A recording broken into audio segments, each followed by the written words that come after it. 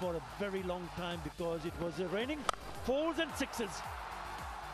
They went with all guns blazing, some lovely cricketing shots from the right-hander Shai Hope, who has been appointed as the new skipper. Change of fortune, the way he batted, picked up his 50 in quick time, and also Tamim played some gorgeous-looking shots, some lovely deft touches. Well, look at that steepler, and that was missed. Just couldn't get his hands on it, and that made the batters even more attacking.